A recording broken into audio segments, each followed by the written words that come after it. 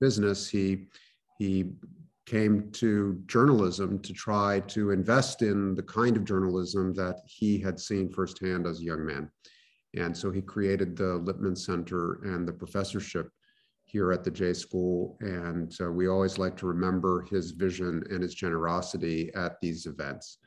Jelani got to know him very well, along with myself. And he passed, I guess, a little more than a year ago. And his sons remain involved with the school. I don't know if they're with us here tonight, but we really appreciate the whole family's commitment to journalism of the kind that we're going to talk about today.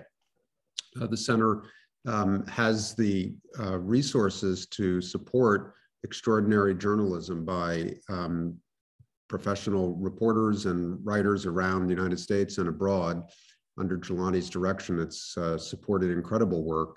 And that's what brings us together tonight, is to hear from some of the fellows of the center who are doing work that really, in all likelihood, would be difficult to do without the kind of support and the grant making and the vision that the center brings. So very proud to be associated with the center and Jelani's leadership, and also with the Lipman family. And I look forward to listening to the kind of updates that we try to do as an opportunity for students to learn about what this work feels like on the ground, and we hope inspire you to do it yourselves as you come out of the J School. So with that, let me turn it over to Professor Jelani Cobb, who I think is also well known to many of you, and he can introduce the panelists. Thanks, Steve. And we of course would be remiss to say that the Lipman Center, the J School in general, but the Lipman Center, of course, in particular, has benefited from your leadership as well in your time here, and your support for the work that we've been trying to do as a kind of embryonic center here. I think are we still the youngest of the centers, at the J School? Yeah. Yeah. You're about to have a younger sibling, so please treat her well. Oh, okay. Well, that will come with all the kind of sibling rivalry stuff that it does. So we're very fortunate to have three of our fellows here with us today for this discussion. And I'm just going to jump right in.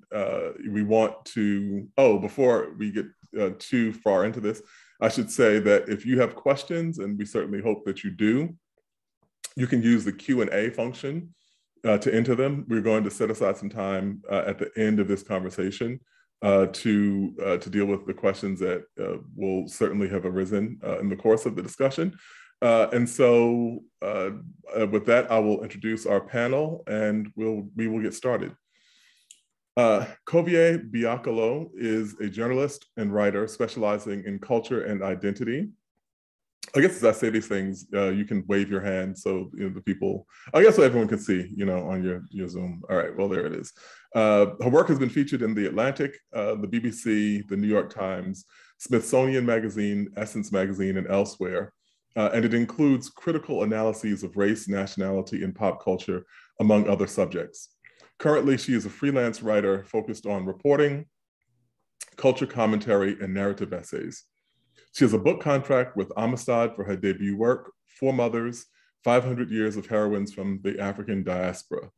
Her fellowship work is on the Black immigrants' quote-unquote trail of tears. Our other fellow, our next fellow, Brittney Martin, is a journalist based in Houston. She has spent the last year writing about COVID-19 and its impact on Texans. An experienced investigative reporter, researcher, and long-form narrative writer, her work has appeared in the Washington Post, Texas Monthly, The Daily Beast, Cosmopolitan, Christianity Today, the Imprint, and other publications. She spent 5 years as a staff writer at regional daily newspapers in Texas, first covering politics and policy for the Dallas Morning News, and then health for the San Antonio Express News. She was a member of the Dallas Morning News staff, named 2017 Pulitzer Prize finalist in breaking news reporting for her coverage of a mass shooting that left 5 police officers dead. I think we all remember that moment in that story. Her magazine writing has focused on the long-term effects of trauma following man-made and natural disasters. And her fellowship work is a podcast on the former Texas penitentiary called Sugarland and convict leasing. And finally, we have Seyma Bayram, who is a Report for America Fellow at the Akron Beacon Journal in Akron, Ohio, where she covers Black and minority communities.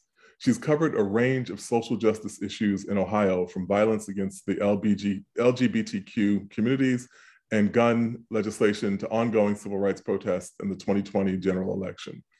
Previously, she covered criminal justice and local government for the Jackson Free Press in Jackson, Mississippi. Her reporting on Mississippi's sentencing laws and efforts to prevent the state from demolishing a Jackson landmark earned her 2 first-place awards from the Associated Press and a Green Eyeshade Award from the Society of Professional Journalists. She is looking into discriminatory urban planning practices in Akron, Ohio. And so we have a really distinguished group with us and a really impressive group with us this evening. And so I will start with just the most basic question, which is, I guess, going in the same order of introduction, if you all could talk about the projects that you were working on as Lipman Fellows and how you came to those projects. Hi, I guess I will start. I had initially actually sent out an email. I was looking through my emails pretty recently in anticipation of this question. And I realized I had sent out an email to a couple of immigrant network contacts because I had written about immigration last year. I'd written 2 significant stories last year. And I really wanted to focus on a long-term big story. And I had remembered in one of my conversations last year that I wrote for Yes magazine, which was looking at a history of Black migrants and Black immigrants into the United States. I had talked with I would say she's the chief director of BAJI, which is the Black Alliance for Just Immigration. And she had told me about an incident of currently or continuously seeing Black migrants coming through Tijuana, coming through different parts of the southern border. And even as someone who pays a lot of attention to immigration news, I had realized very much that there really was not a lot of national spotlight on what was happening.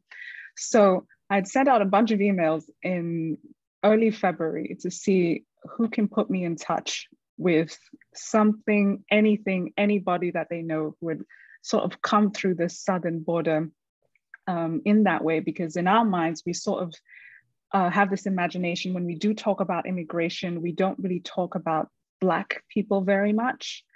And when we do talk about Black immigrants, we sort of have this, being Nigerian, I can say this, we sort of have this like dominant conversation about sort of middle class Black immigrants who may overstay their visa sometimes if they're undocumented. But in general, there is no huge consensus on who Black migrants are, and especially poor Black migrants. So the story sort of fell in my lap a little bit, if I'm being quite honest. And of course, you have to do your reporting. But after speaking with some folks at Haitian Bridge Alliance in February, they had told me about a Cameroonian woman who they were recently in touch with, who had come through the southern border the year before. And they wanted me to get in touch with her because they sort of felt like her story was particularly interesting. And being from the same region as her, they sort of thought that I would be a good conduit to sort of let the world know about what is happening. And given that Cameroonians in particular are a very sort of small population of migrants in the United States, whereas there is a lot going on in terms of the Cameroonian-Ambazonian conflict, the story sort of satisfied my desire to both write about Black migrants as well as put a spotlight in particular on Cameroon. And then sort of, when you're writing about the legacy of Black migrants in the United States, you have to talk about Haitians as a population. And because Haitians have a very specific history in the United States since the revolution, what ended up happening is I ended up having this sort of brilliant story that married together the legacy of enslavement and colonization in the Caribbean, as well as in West Africa, and the racism and how that meets in the United States. Mm. So can you talk a little bit about this mechanism? Because when we first saw your proposal, this was kind of striking, to the extent that I was not aware of this dynamic myself. And subsequent to that, almost in concert, we heard about the crisis of Haitian immigrants at the border. And so can you talk a little bit about the mechanisms of how someone winds up in Cameroon? Because we're of course much more knowledgeable about the narrative of people who are coming by foot over contiguous countries and borders. Can you talk a little bit about the mechanisms by which people come from overseas? To be honest, most West Africans, I would say, and this also applies to Central and East Africans, they are, or they have been, at least in the past, especially what happened prior is they had visa-free abilities to get to some South American countries, in particular Brazil. That has since become a little bit more tentative and more difficult. With this particular case, because of the conflict in Cameroon, which has been going on effectively since 2016, and the conflict is essentially, and I have to be careful with my wording here, the conflict is essentially years and years and decades, and since Cameroon attained their independence in 1961, of discrimination facing the English-speaking populations of Cameroon. And it has gone on for, like I said, period of time. And in 2016, because of the protests of English-speaking Cameroons against this discrimination, it resulted in a lot of violence enacted by the state. And I believe about 500,000 Cameroonians have since fled the country since about 2016. And so what happened in the case of my character, my main person, and you'll read it in the story, maybe this month, maybe next month, who knows? But we've all been there. But I'll say her name, Juliana, she is a woman who's 26. And so when this started happening, she was just 21 years old. And she's a working class person. She did hair and tailoring to make ends meet. And she ended up engaging in a business, what she thought was a business transaction that was taken as a political transaction. And so she ended up being taken by military personnel in the country. And it was a family member who ended up sort of bailing her out through, I would say that they were not exactly formal channels. And because of bailing her out and getting her out of the military's care, if you will, she fled to Equatorial Guinea. And from Equatorial Guinea, again, she sort of had to leave because there are a lot of people in Cameroon right now whose families, they don't know where they are once they go to the capital city and are essentially captured by the military. And so she had the opportunity to leave through a lot of family help. And so she left to Equatorial Guinea. But Equatorial Guinea was also deporting Cameroonians back to the country. And so what she ended up doing is ended up attaining a flight to Brazil.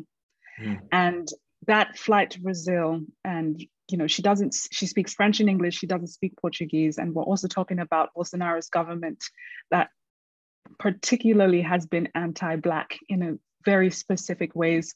And that anti-Blackness is also extended to their migration policies. And there are huge Haitian communities there that can speak to that.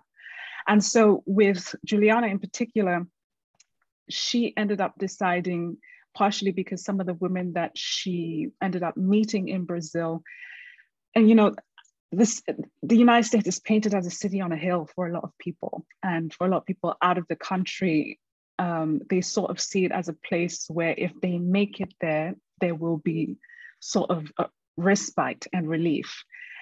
And so she risked everything and ended up deciding that she would leave Brazil to try and make it to the United States. But she obviously did not take a flight.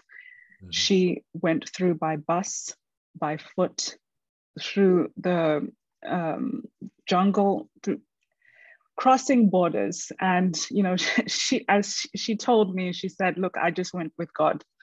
And that's all you need to know. She's like, I went with God.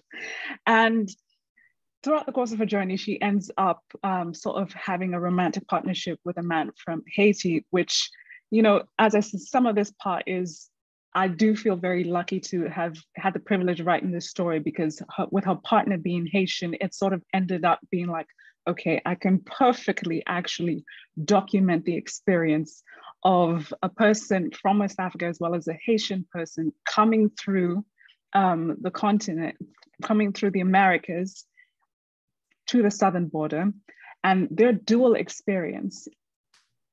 You can see there is a lot of gender at play, but there's also a lot of nationality at play. And what you have really, and this is sort of the argument that I'm making, is that what you have really in these two people coming to the United States, you have a convolution of the history of French imperialism in terms of both Haiti and Cameroon. And then you also have the reality of the United States response to Black migrants via the legacy of how they responded to Haiti in the revolution, which has always been, from my perspective, with contempt. And it is that reality that has navigated Haitian-American relations from the 1800s to present day. But it not only affects Haitian nationals, it affects Black migrants at large, because what happened in the 1970s when Haitians were fleeing the Duvalier dynasty is that there's sort of, when the boat people, which is a pejorative that Haitians were referred to as, when they came via Florida, usually, they were not met with the same level of support as you would say, for example, the Cuban migrants that were fleeing Castro. And so what we actually end up seeing in my research is that if you look at what happened in the United States, both legally and culturally, the US response to Black migrants is taken from how specifically, not only that legacy of enslavement and colonization and response to Haiti, but specifically Haitian migrants in the 1970s, the response is what created the detention systems that we have today that essentially meet a lot of people who are fleeing their homes and who are asylum seekers, which is what these folks are. Thank you. Brittney, can you talk about your story, how you came to it? Yes. First of all, Kovie, your story sounds crazy good. I'm so excited to read it. And your book, you have so many cool things coming out. Thank you. So my story is about convict leasing in Texas. So I came across the story, I guess it was around July 2018, which is a few months after a cemetery was uncovered really, during construction of a new school in Sugar Land, Texas. 95 graves were uncovered there, and it was kind of glossed over for a few months, and then it was not really revealed that they were convict graves for a few more months. And then finally in January, the school district, which owned the land, came out and said, okay, we think that these are convicts who died here during the convict leasing era. And for me, that was the first time I'd ever heard of convict leasing, which, knowing everything that I know now, is terrible, because it was such a formative part of not only making Sugar Land, but making Texas a state and making our country what it is today. And for me to have grown up in Texas my entire life, going to Texas universities, like, for me not to have ever heard of it is absurd. So at the time, I pitched it as a simple feature story to the Washington Post, and my editor really liked it. They were saying, you know, if you think that one of your ancestors might be buried out here by any chance, you should contact us, the Texas Historic Commission. And of course, no one did. but naively, I thought that they might. And I said, oh my God, isn't this going to be such a good feature story when somebody comes through and we can talk about their family history and this journey for them and talk about convict leasing in this lovely featurey way. But I kept following up months after months after months, and nobody ever came forward. And so eventually I just forgot about it. Washington Post moved on. We all moved on. And then it was probably the beginning of 2021. Yes, that's the year we're in. That I was really burnt out working, covering COVID and covering the election and writing pretty much nonstop during 2020. And it was all really heavy stuff. And I was just exhausted. And so I was like, maybe I should try something else for a while, maybe something that's not so writing heavy. And so I was like, ooh, making a podcast would be fun. And I thought maybe this would be a good opportunity to try something out and learn how to do editing and put everything together like that. And so I started trying to think of podcast ideas, and very quickly, this story popped back into my head. And I was like, oh, what happened with that? And I looked, and, more research had been done in the years that elapsed between 2018 and now. And the school district had put out a report that included 71 names of people who might be buried there. And I was like, oh, you're giving me a list of 71 names. Like, I can do something with those 71 names. And so I started putting together an outline of what I thought the story might be. And I started looking for people who might want to tell it with me, because I knew that I could not do it alone, both logistically and just it wouldn't be very good if I was telling the story on my own. And so I started looking for people who could support the narrative, who could speak to things I couldn't speak to, came up with a whole team. And then we started looking for funding, and the Lipman Center was amazingly gracious, giving us our first grant, which really gave a lot of legitimacy to our project. And, now we've been doing this since April, I think, full time. And it's so much better than I ever could have imagined it would be. Like, the narrative has come together in such a way that is just a lot better than what I could have imagined when I first did that outline. And I no longer look at this as a way to, like, so far past looking at this as a way to learn how to do audio editing or just get away from writing. Because, by the way, I'm still writing constantly. So much work.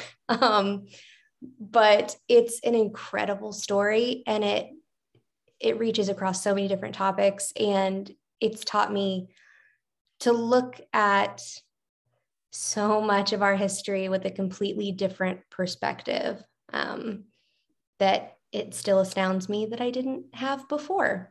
And it's kind of, I don't know, I always say that I feel robbed that I didn't get to know this all growing up. Like, think of all the years I've lost not having this information, and, like, why not? It's part of our history. So key to Texas history that, yeah, we definitely should have known it. I mean, it's fascinating to see this story as a kind of tie, into the present, because, the convict lease system, which was in Mississippi, railroad workers and cotton plantations and draining swamps in Florida and Louisiana, work that, quite frankly, people did, that they reserved for people who were convicts because they could work them to death, and, they wouldn't have any financial loss associated with it. You just convict someone else and send them to replace the person who was dead. And so I wonder if you've had any kind of insight into the scale of looking at this in Sugar Land specifically, and has given you insight into the scale of this in Texas. Oh yeah, it was, I've learned that convict leasing sort of, I don't think it's hyperbolic to say, saved Texas. After the Civil War, Texas was an agricultural centric economy. We only had agriculture. So when you, take away everybody's slaves, and of course I'm looking at this from like the white landowner's perspective because they're the ones who did it. But when you take away everybody's slaves, you can't, run your agricultural empire anymore. There's nobody to work the land. You're gonna have to pay for that labor now. And B, your property valuation has decreased by like 1,000,000%. They used to value this county that I'm writing about right now, Freestone County, 2/3 of the entire valuation of the county was slaves.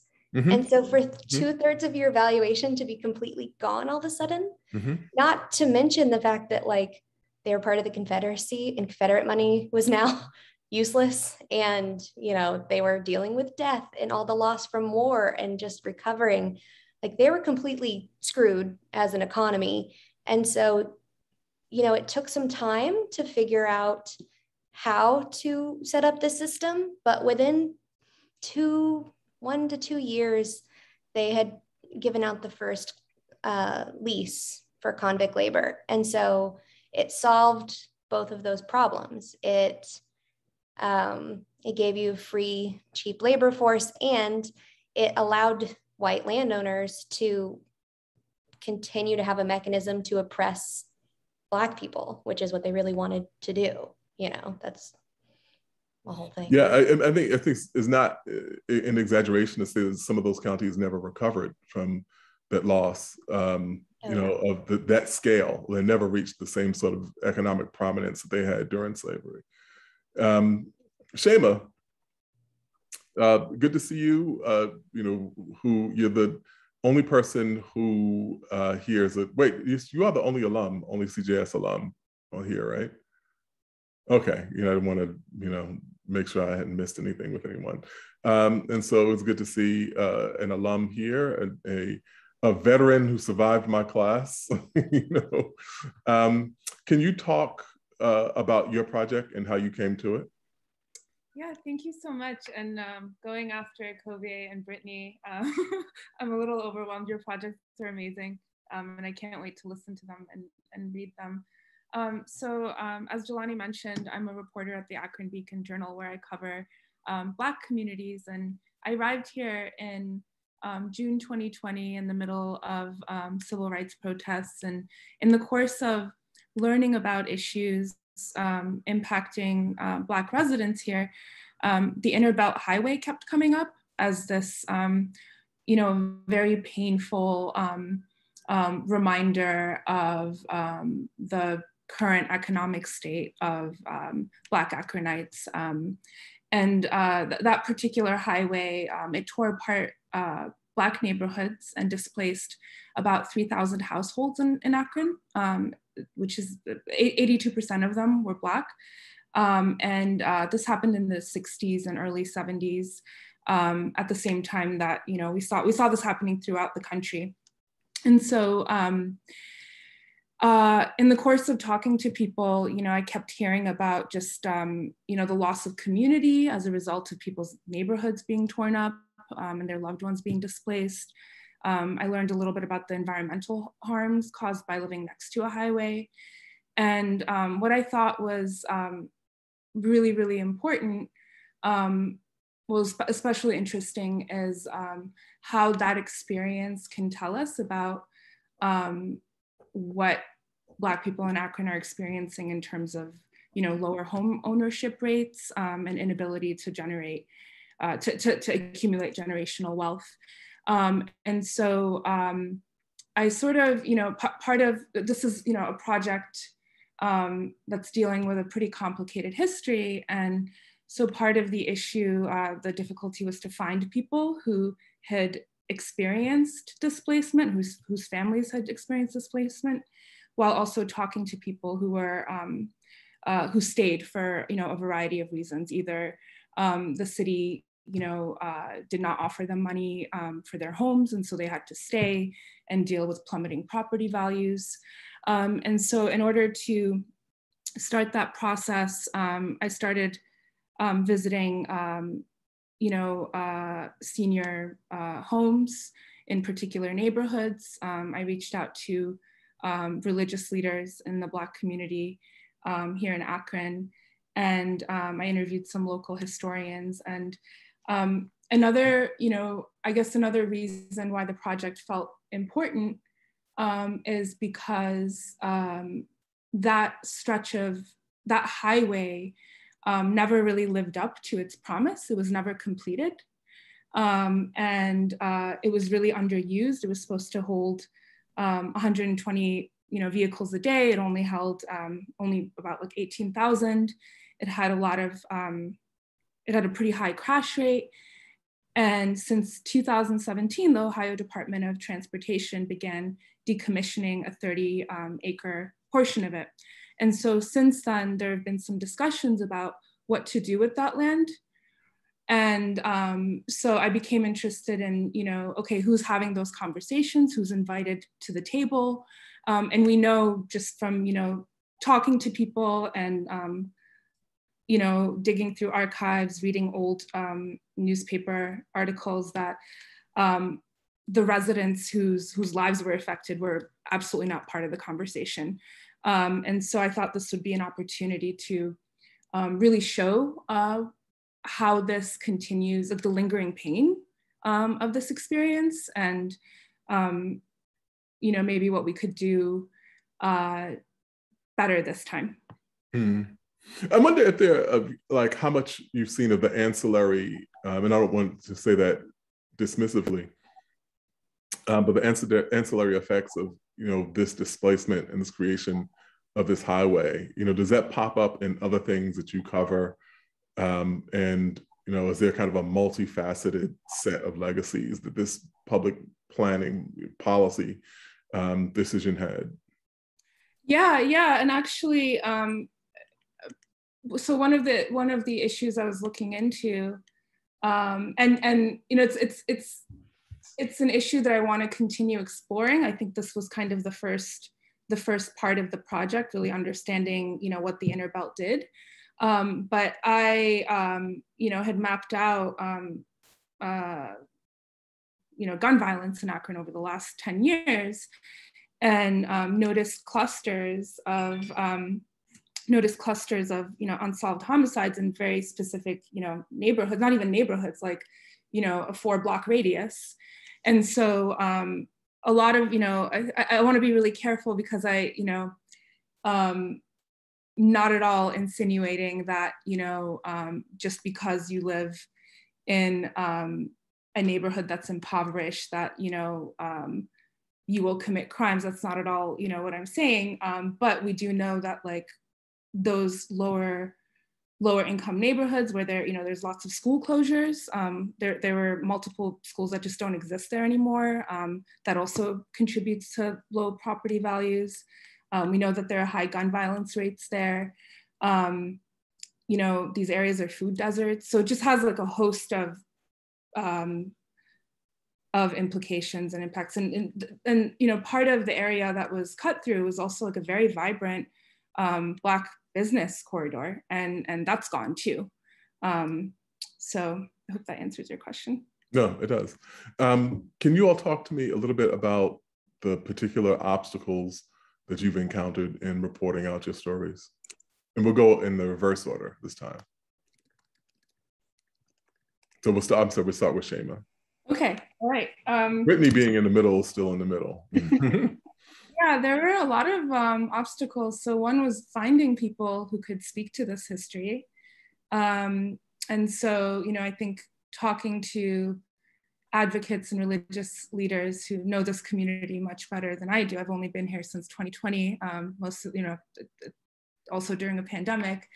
So, I think that was difficult. And I think also one of the themes that kind of kept emerging for me was like a lot of the people who can talk about this, they were children at the time, right? And they also didn't have necessarily the language to understand what was happening. It was happening very fast. This was before, I think the press started maybe even covering these issues in a more, honest way. And so, I think as a reporter, I had to think a lot about trauma-informed interview techniques. I think, the other, another challenge that I faced was that, the city administration, I learned through a source that, that they had formed this informal advisory committee to advise the mayor, present some recommendations on what to do with this stretch of land. And one of the committee members was directly impacted by the construction of the highway. So I think, he mentioned it to me and I think I wasn't supposed to know. And so it's been a bit of a battle. I don't have access to those meetings. They've been happening once a month for a few months. They're not subject to public meeting laws because they're, it's an informal committee, but I do know that the city is now launching a public engagement period starting sometime in the winter to get more input from residents. And then also just, dealing, going through archives. I'm an early career reporter. And so, I think this was my, first time like really sitting down at the University of Akron and digging through relocation records to try to understand what people went through. And, another portion of this project is looking at data, like trying to collect data on property values over time. And so that's been, just to get a sense of, what a particular home is, how much a home is worth in some of these neighborhoods versus, a comparably sized, condition house in another part of Akron, and why is that? So those are some of the challenges that I faced. And Brittney? Yeah, so some of mine are. Well, really, like, a quick reminder for people: you start putting your questions, into the Q&A, so we can have those loaded up, and when we have time to get to them. Okay, Brittney. Yeah, some of the challenges are kind of the same ones I face with every story I do. Finding funding was really like a long process. The Lipman Center gave us our first grant, but it was $10,000, which we were enormously thankful for, but we had a team of 5 people. So we knew we needed more. And actually the Lipman Center gave us more. So we were eternally grateful for that too. But before we knew that, we were, I've never had to look for funding on that scale before, or funding like this before. I've also never led a team of 5 other people before. So it was a lot of new stuff. But just like the logistics of finding the money, finding people who thought your story was good, pitching the story, finding somebody who wants to partner with us. That's all really hard still. And writing is difficult. It's an 8-episode podcast. And that means I'm writing like 8 long form magazine articles. It's so much work, and I'm not even close to done, but it's happening. So that's all basic stuff, but also, I've had to, like Seyma said, go through archives. I've done some of that before, but not on this scale. And this is all stuff that took place like 100 years ago. And it's all paper archives for the most part. So I had to go across the state a bunch of different times to dig up stuff. And it's stuff that only exists in those places physically. And, we've got a map maker that's making maps that have never existed before based on like references and stuff. Like it's a lot of very cool research stuff, but it's stuff that I've had to learn. I've also had to learn how to do genealogy research for the first time. And also that actually, yeah. Mm-hmm. Oh yeah, it's really fun, but it is a time suck for sure. I've spent like days, weeks on certain families only to be like, I can't find anything and have to move on. It's terrible. But also, like Seyma said, I'm having the records fight of my life with the school district, which owns the cemetery. They gave us a cost estimate of $15 million. What? Yeah. For records? For the most basic records request I have like ever submitted. It was 2 keyword searches on like 30 inboxes. Should have taken 5 seconds to process. It should have been completely free. And no, $15 million. So it's just been months and months and months of back and forth with them. We have the help of SMU's First Amendment Clinic. They're being our lawyers for free, which is very kind of them, fighting with those people at the school district. They've since brought the estimate down quite a bit, but it's just been a constant. There's no reasonable reason for them to cost any money at all. It's just, they're trying to keep it from us. So prior to this, I was going to say that my most outrageous experience with an archive happened when I was in Moscow, and I was doing research at the Lenin Archive, which is a very particular kind of place, anyway. And I found these documents that I thought were interesting, and I went up and requested that they be copied, and it goes through all the channels, and sure. And I said, but I'm going back to the United States. Can I have these mailed to me in the United States? Sure, no problem. But you always have to be careful when things are too easy in Moscow, because while they could mail them to me in the United States, and they said that it would only take a week or so for them to get to me in the United States, it would take them 6 months to get around to actually copying the documents for me. And so prior to this, but they didn't charge me $15 million. I think that was even more outrageous than my experience in Russia was. Yeah, no one I've talked to has ever received an estimate that big. And when they hear what it's for, it's like, that's just crazy. That's just insane. Yeah, I think like that's when a lawyer reaches out. Oh, yeah. Yeah.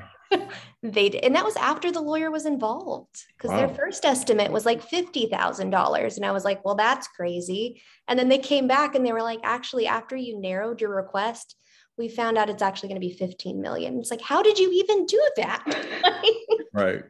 What are you even talking about? Yeah. So that's been fun too. And Kovie? I think with these sorts of immigration, migration, asylum seeker, refugee sorts of stories, the challenge is getting people to trust you enough to tell you your story, because there is just a sense that a lot of people have. They have a credible fear that if they speak to you, that the government will see that as a way for them to be deported back to their countries. And so, while I have these 2 characters that I do focus on, I also interview and reported on other people who have been in the same situation.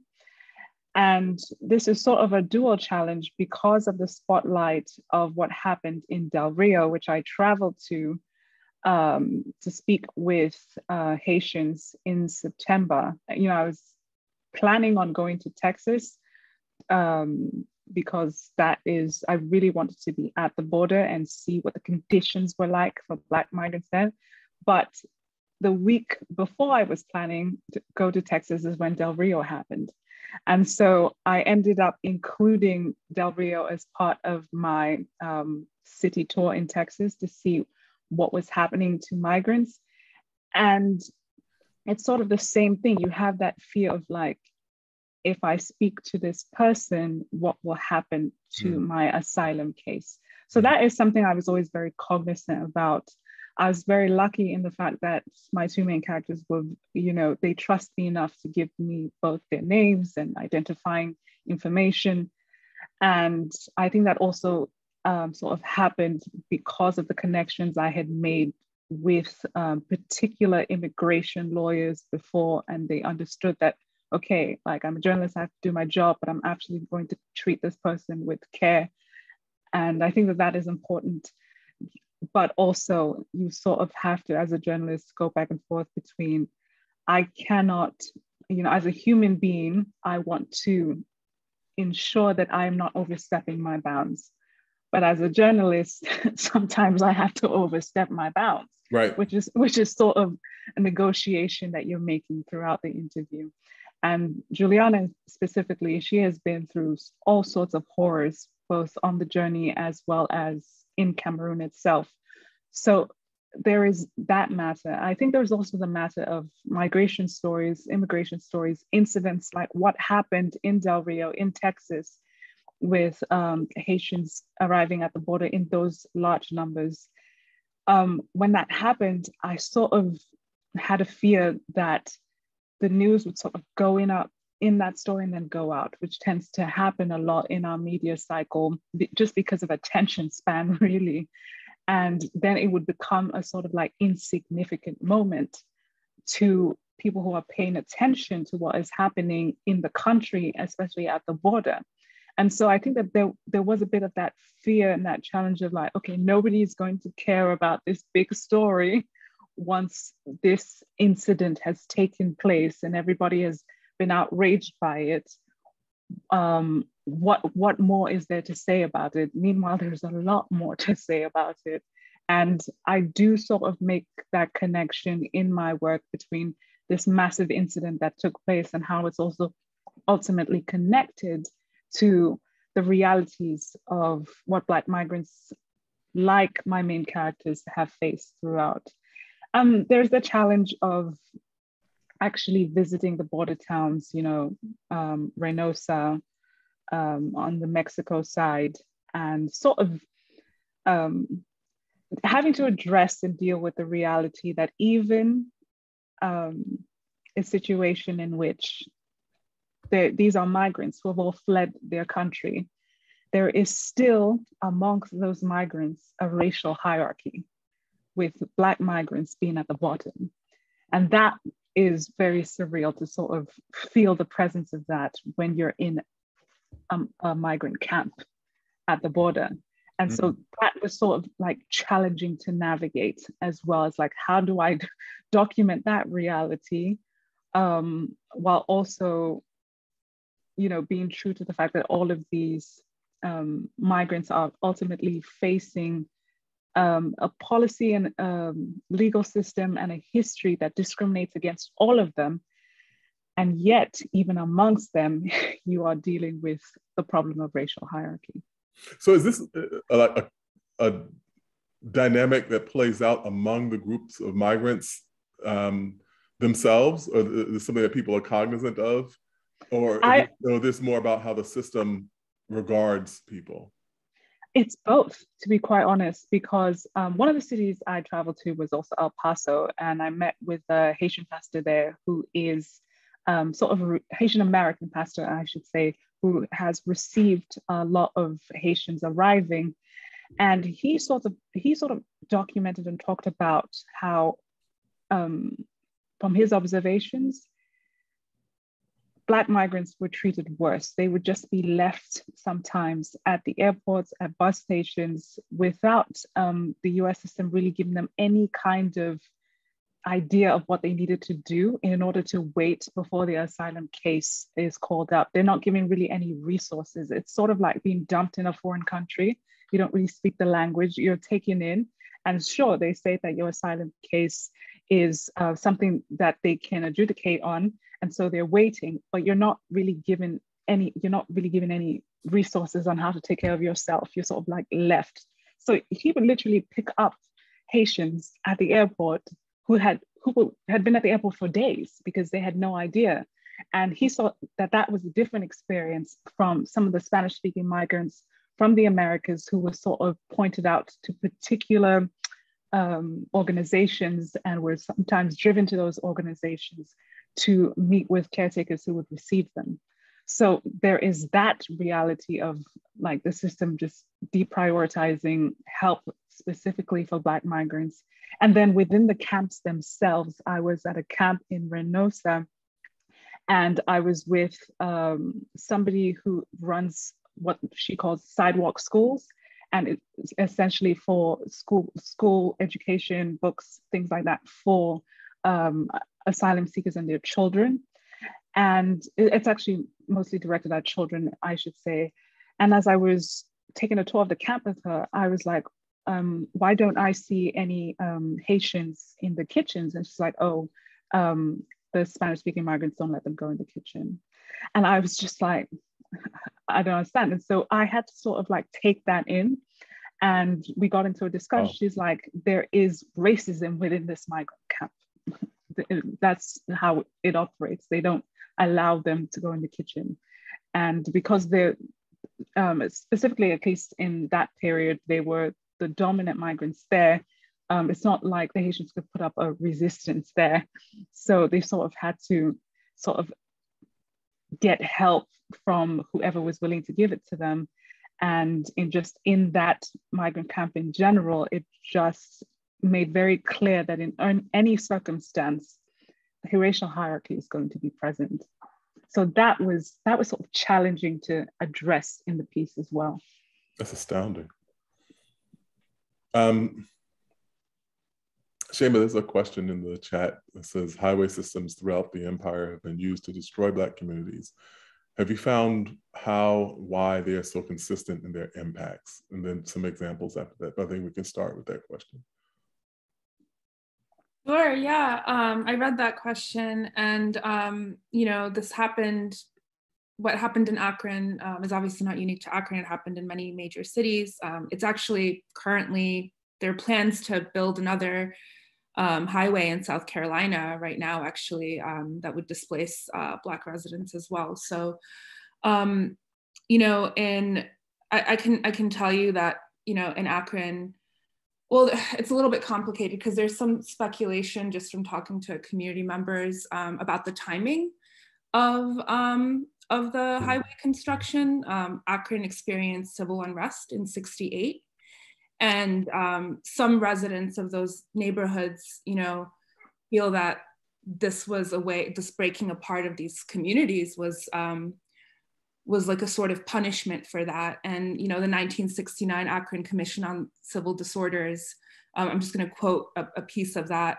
It says, one of the root causes of the civil disorders in July 1968 was the aggravated compression of Black people into Akron ghettos, primarily as a consequence of the urban renewal programs in the Grant Washington area and the downtown area. I thought that was really interesting. I know that for this highway, it was meant to connect downtown Akron to suburbs, and people I've spoken to, will say it was designed such that people from the suburbs wouldn't have to set foot in Black neighborhoods in order to do their shopping. And what's also interesting is that there's an affluent white community, it's called Fairlawn, and they resisted, they protested, and ultimately won. They resisted the construction of a highway that would have cut through their community. So if you look at it on a map, it kind of, rather than continuing up north, it kind of it goes westward and kind of just goes around the neighborhood. So yeah, I mean, Akron received federal funds, like many other places. It was a combination of federal, state, and local funds. And I think also it raises a lot of questions about value. These areas where Black people lived were redlined, right? And so they were carved out for that reason as well. So yeah, that's what I thought. Brittney, can you talk, this will have to be our last question because of time. Can you talk about, to the extent, I don't want you to put too fine a point on it, or to send you in a direction that maybe your research hasn't suggested, but do you find any ties between what you're studying in this criminal justice system of Sugar Land, Texas 100 years ago, and the contemporary criminal justice landscape in Texas? Yeah, there's definitely a strong connection. Texas went from this basically where they were leasing out all their convicts, and that's how they were making all their money, is to lease them out to private farmers, railroads, all that stuff. They immediately transitioned from that when they saw, oh, that's broken. They still let it happen for like 50, 60 years, but they saw that it was bad. When they finally transitioned out of it, they didn't actually change anything. The state bought the farms. And so they just started farming them themselves. So it was the same. They just cut out the middleman. They just cut out the private farmers. And in theory, that was supposed to make it like a little safer or whatever.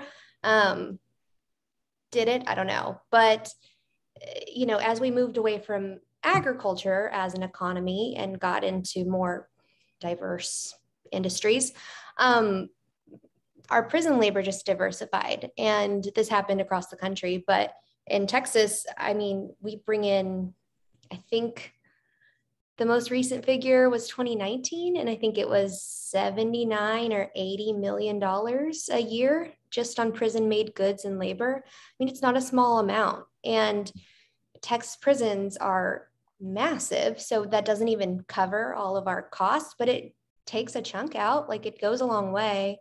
And while the dynamic has changed a bit, like Black lives are no longer given the same value as they once were, like literally value, you know, like farmers would ask for 200 Black men to work the fields because they were like, they're better than 200 white men or 200 Mexican men or whatever. So they were valued really highly, like economically speaking. That's no longer necessarily true, but I think the racial aspect of bringing Black men into the criminal justice system is maybe still true in a lot of ways. Like, you know, you remember it solved two problems, one economic and one, you know, racist. It doesn't really do this one anymore, to the extent that like Black lives are more valuable, quote unquote, than other people. They just need bodies to do labor. But it still succeeds in oppressing the Black population, because if you are arresting more Black people, then there are more Black people in jail. It keeps this population down. It just keeps their foot on them. And so, yeah, you can still see that impact. And yeah, so prison labor is still very around today, real big in Texas. And we don't pay our prisoners anything, I should say that. Most states do pay them something. It's not much. It's like 30, 80 cents a day. I think California pays something like $3 or $4. It's something way higher.